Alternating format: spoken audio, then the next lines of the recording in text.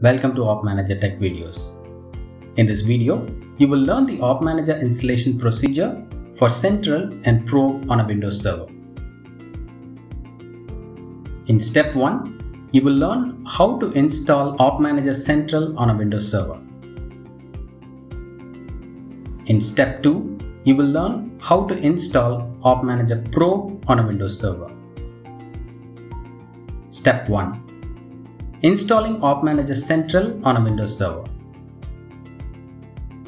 Visit the OpManager download page and download the correct installer based on your operating system. As you see on the screen, the installer is ready.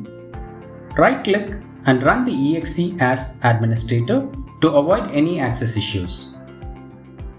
Click Next to proceed with installation. Click Yes to confirm your acknowledgement of the OpManager license agreement. Change the product location if necessary and click Next. The default web server port is 8060.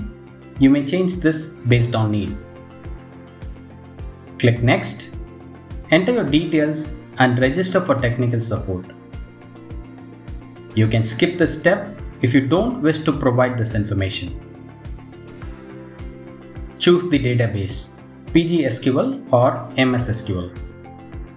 I will select PGSQL for this demo. Click Next and then Finish to complete the installation of OpManager Central. Step 2. Installing OpManager Probe on a Windows server. Connect to the Central web client from the Probe server and download the correct installer for the Probe server based on your operating system. As you see on the screen, the installer is ready. Right-click and run the exe as administrator to avoid any access issues.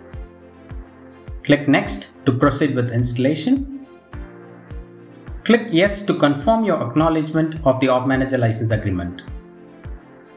Change the product location if necessary and click Next. The default web server port is 8060. You may change this based on need. Click Next. Enter your details and register for technical support. You can skip this step if you don't wish to provide this information. Enter the details of the proxy server if the probe needs to use a proxy, or click Next to proceed. Choose the database, PGSQL or MS SQL. I will select PGSQL for this demo. Click Next. Provide OpManager Central server details like Central server URL, probe name, contact name, and contact email. Next, enter the probe installation key. You can find the probe installation key in the Central server page under Settings, Configuration, Probe Details.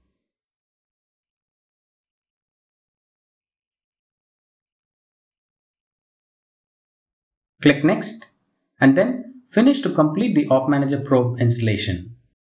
We hope this helped you learn how to install OpManager Central and Probe on a Windows server. That's it for now. Thanks for watching. To stay up to date with the latest videos exploring OpManager's features, subscribe to our channel OpManager Tech Videos.